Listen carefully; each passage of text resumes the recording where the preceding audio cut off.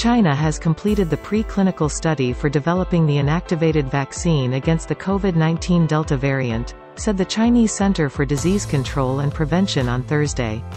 Wu Guizhen, chief expert of biosecurity of the Chinese Center for Disease Control and Prevention, said that the CDC collected samples of the Delta variant from imported cases, and has made marked progress in vaccine development. Multiple vaccine research and development units in China carried out researches on broad-spectrum or multivalent recombinant protein vaccines against different variants of the coronavirus. They are also developing adenovirus vector vaccines and nucleic acid vaccines against the beta strains and delta strains, and some units have completed experiments on animal effectiveness and safety.